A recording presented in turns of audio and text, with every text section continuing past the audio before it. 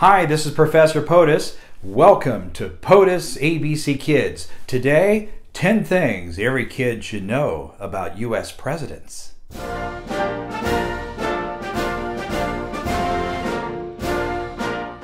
Welcome to POTUS ABC Kids, hosted by my dad, Professor POTUS.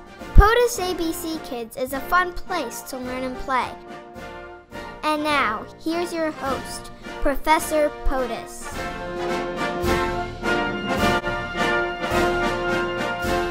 Okay, let's get started. Number 1, George Washington. Kids, did you know that George Washington only had one real tooth? A premolar. Back in the 18th century, colonial Americans had poor dental care.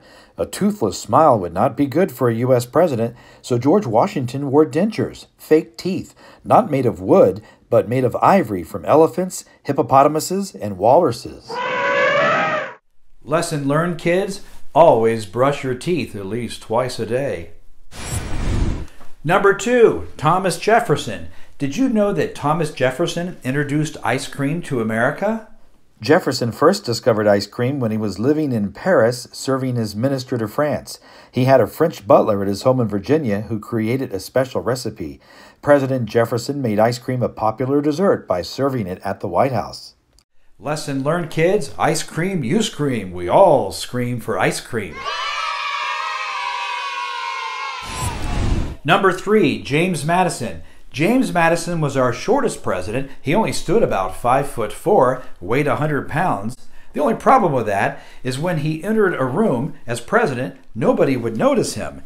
That did not please First Lady Dolly Madison, so she made certain that any time the president entered the room, henceforth, the Marine Band would play the song, Hail to the Chief. Lesson learned, don't feel bad if you're short. Someday you may be president of the United States.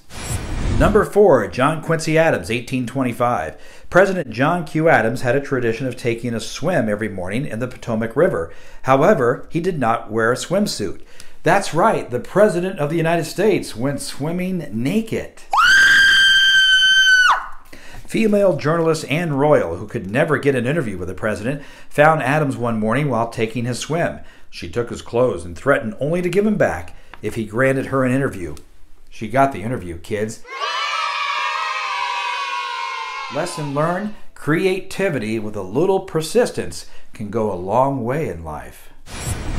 Number 5, William Henry Harrison.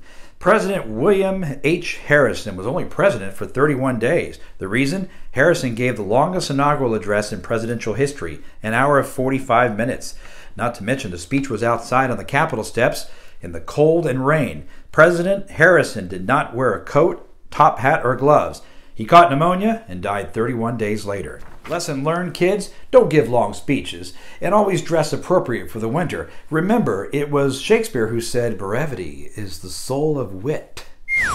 Number 6, John Tyler of Virginia. Did you know that John Tyler had 15 kids?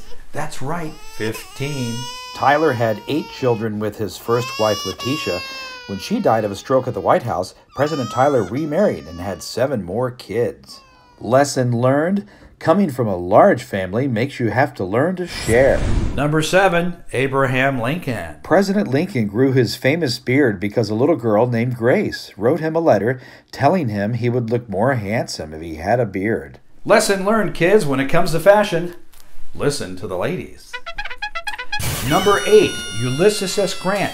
Do you know President Grant was actually arrested for speeding in his horse and carriage? The 18th president pleaded guilty, was escorted to the police station, and received a $5 speeding ticket. Lesson learned, kids, even the President of the United States is not above the law. Number 9, George W. Bush. Did you know that George Bush was the first president to acquire an Apple iPod? Lesson learned, kids, don't spend too much time on your portable electronic devices. If you spend an hour on your iPhone, spend an hour in the library reading a good book. And finally, number 10, Barack Obama. Barack Obama made history by becoming the nation's first African-American president. Born in Hawaii, Barack Obama was homeschooled briefly by his mother. His childhood nickname was Barry. Barack Obama is left-handed and collects Spider-Man comic books. Lesson learned, kids? Even if you grow up poor and your parents are divorced, with hard work, education, and vision, you can be President of the United States. So now you know 10 things every kid should know about U.S. presidents. This is Professor POTUS. We'll see you next time on POTUS ABC Kids.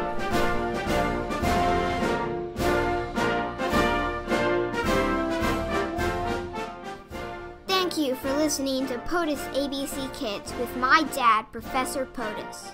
Please visit our really neat Facebook and Instagram page at POTUS ABC Kids. Until next time, listen to your teacher, be kind to your classmates, and God bless America.